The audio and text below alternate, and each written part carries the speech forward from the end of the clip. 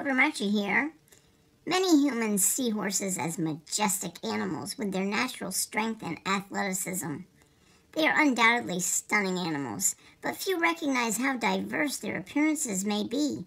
I love horses, even though Mom won't let me get one. But these horses are very pretty, and they are called curly horses. They've been featured in Chinese artwork back as far as 161 AD and spotted in South America within the 19th century. Sioux Indians held curlies in high regard, and they are reserved as transportation horses for chiefs and medicine men. Whether they're working hard, interacting with one another, or goofing around, these curlies are something to behold. Regardless of their foundation, one factor is their capability to pleasure and captivate their audiences.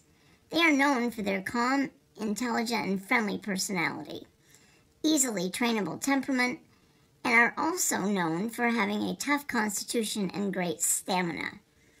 They enjoy being around people, are typically not flighty, and tend to be more reasoning than most breeds.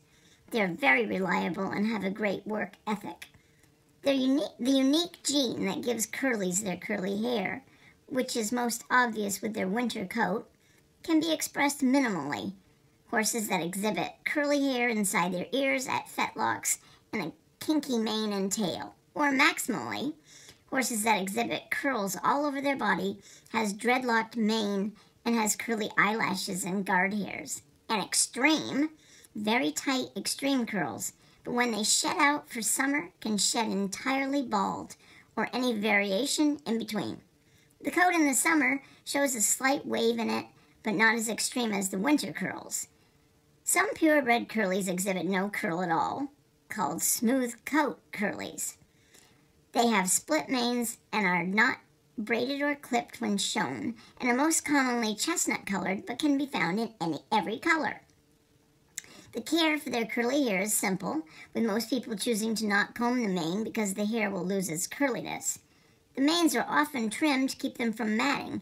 The tails can be combed. They are claimed to be the only hypoallergenic horse breed. Most people allergic to horses can handle these horses without suffering any allergic reaction. Research indicates a protein is missing from the hair of curlies, which may be what causes allergic reactions to horses in allergy sufferers, but the study was never officially published. Members of the curly community are working towards funding more research on this topic.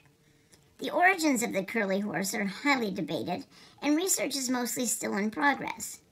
Disagreements of the curly horse's history result in confusion of what the breed really is and what it should be called. One theory is that the origin of the breed is Iberian. It has been noted that foals of crossbred horses have curly hair. This suggests that the curly gene is dominant. There are multiple theories for how the American curly developed, but all I know is they are absolutely beautiful. I don't know if you've ever seen a curly before. I never had, but I'm just educating myself. And you too. Cooper Marchie here. Ciao.